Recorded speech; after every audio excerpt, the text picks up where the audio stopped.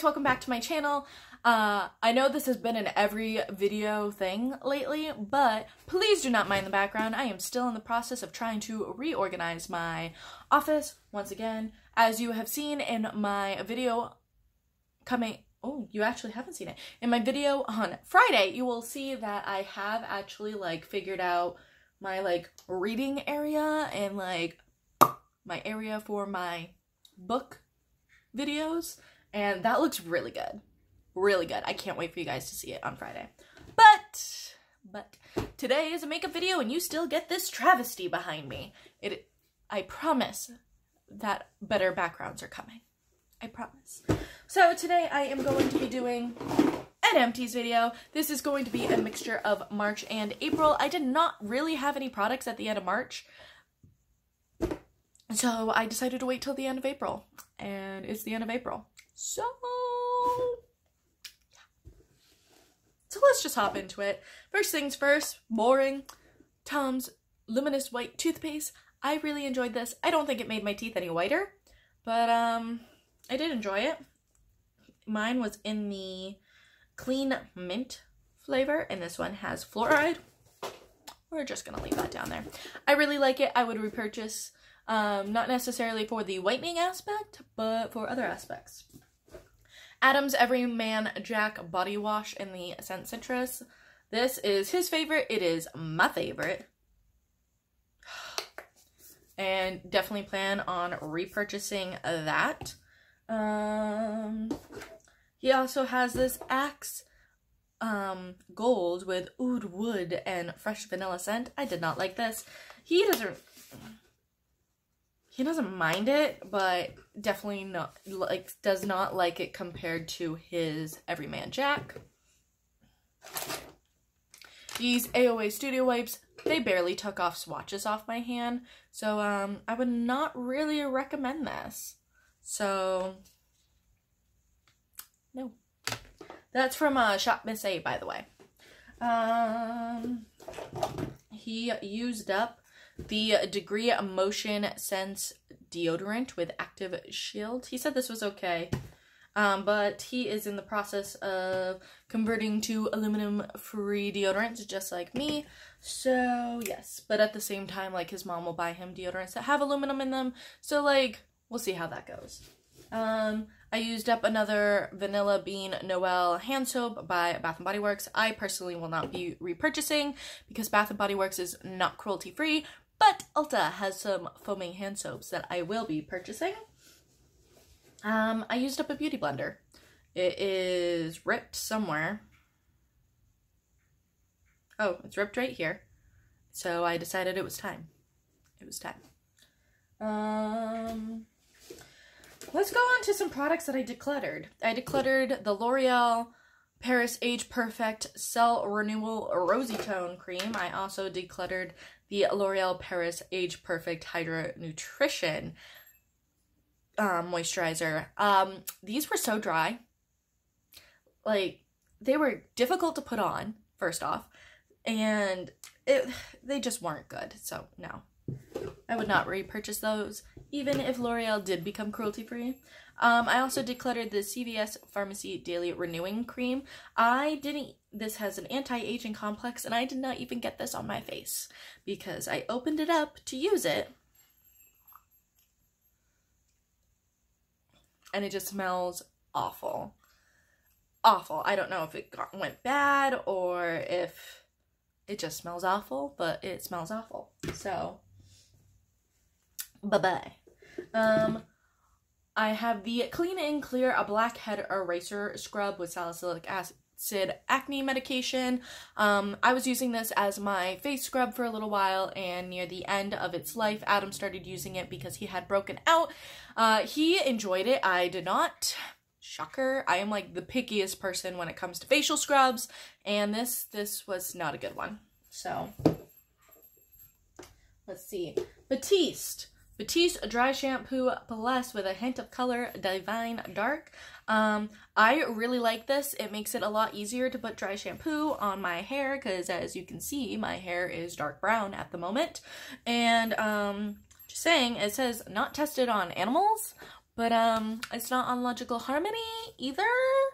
It is actually on Logical Harmony's Avoid brands. Or was it on her gray area? I'll have to double check. If it's on her Avoid brands, then I will not be repurchasing Batiste. But if it's in the gray area, then I probably will. As of right now, I am purchasing like gray area ones. So like Sexy Hair, for instance. Their website says that they don't test on animals, but Logical Harmony has them on like their gray area because they haven't heard back from them. Like they've emailed them and just hasn't heard back from them. So depending on what list this is on will determine whether or not I buy Batiste again. I have so many backups though of Batiste that it'll be a while before I completely run out. I used up the Arbonne Sea Source Detox Spa Foaming Sea Salt Scrub. This was okay, but it's an MLM brand, so I don't see myself repurchasing. I don't know anyone that sells it, and honestly, it's not as good as my favorite scrub, which is the Kate Somerville. So, boom. I did use up the Body Shop Vitamin E Intense Moisture Serum. I really enjoyed this, and unfortunately, I think the Body Shop discontinued it because I can't find it on their website or the Ulta website. So I'm really sad that they discontinued this because it's so good and it smelled really good. But, and this was like the air pump kind of way, so instead of going down, it went up, but like you couldn't tell because it's like, it looks like it's full, but it's not. I promise you, it's empty. I tried for like 10 minutes because I had it on half of my face. But it was really, really good, and I hope they bring it back, and if they do, I will purchase the crap out of it. The next thing I went through, actually, is the Avon, a new Ultimate Age Repair Cream Cleanser. I got this from my mother-in-law. It was okay. The smell was kind of weird, but it's not my holy grail. I've still yet to find a holy grail face wash that's cruelty-free, so yeah.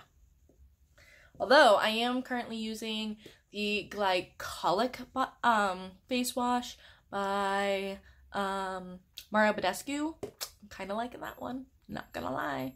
But unfortunately, because it has glycolic acid in it, I would need a separate face wash for when I use retinol. So yeah. I did use up the Nivea Sparkle Moisturizing Body Wash with diamond powder, and white Calla Blossom scent. To me, all the Nivea body washes smell the same. Just kind of perfumed. But I wouldn't say it dried out my skin, but I wouldn't necessarily say it moisturized. I bought this a while ago. Long before I went cruelty-free, long before going cruelty-free was even a thought in my mind. So, yeah. I think I still have one or two more of these that I need to go through. I went through the Matrix Smooth Setter Smoothing Cream. I did not find this special. First off, it's not cruelty-free, so I would not repurchase. But I didn't find that it really did anything special for my hair. I'm actually really, really, really liking the Sexy Hair Soy... You want it, like the Sexy Hair, Healthy Hair, Soy You Want It All kind of spray stuff. I've really been enjoying that. I feel like my hair hasn't been nearly as frizzy with that. And I think that might be the only reason why I'm still purchasing it, even though it's on Logical Harmony's gray area. But anyway, I did not find this, like, extraordinary. I followed the directions. I still thought my hair was super frizzy. And the last product is the Matrix Sugar Shine System Illuminating Mist. This is just a shine spray. I really like this spray. It's a really good shine spray, and I'm sad that Matrix isn't cruelty-free. I have like 2 or 3 more backups, so it'll be a while before I go through it, but trying to find another shine spray that actually works for me. It's gonna be a sad day. A sad day. Those are all the products I used up in the months of March and April, mostly April. I think there was only like 2 products in there for March. I think that's because I tried using these 2 moisturizers in March, and because of that, I was not doing my skincare. Also, there's no makeup because in March, I did the Bare Bones challenge, so yeah. That's that. So, I hope you guys enjoyed this video. If you do, please subscribe down below and hit the like button. Leave a comment of the products that you have recently used up, whether they are household, beauty, or likewise. And I will talk to you guys later. Bye.